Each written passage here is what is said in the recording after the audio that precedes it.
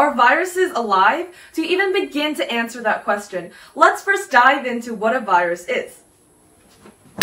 The basic structure of a virus is composed of genetic material, either DNA or RNA, and either single or double-stranded, and a protective protein coat called a capsid wrapped around it. Viruses, unlike all cells and organisms, have no ribosomes and no metabolism.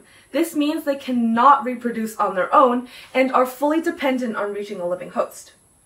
Once a virus enters a cell, its only goal is to replicate. It can do this using two methods, the Lytic cycle or the Lysogenic cycle.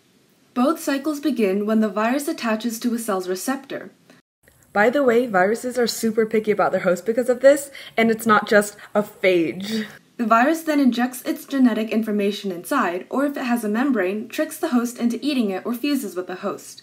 In the Lytic cycle, the virus would steal the cell's ribosomes to create the proteins needed for its capsid and replicate its genetic information, ultimately assembling the clones of itself together.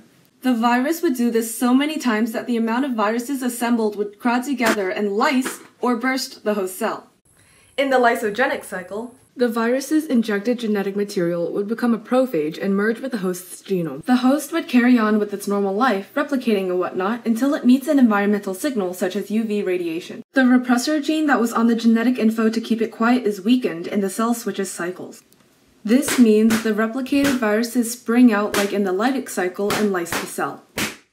In 2008, we discovered the existence of the first Sputnik virophage, a virus that infects other viruses. How do you like getting a taste of your own medicine, These virophages infect these big giant viruses, such as Mimiviruses or Pandoraviruses. And these are huge, at least compared to all things microscopic, but still. You might be thinking, how can a virus infect another virus? Well, giant viruses may have a larger genome, but they still lack ribosomes.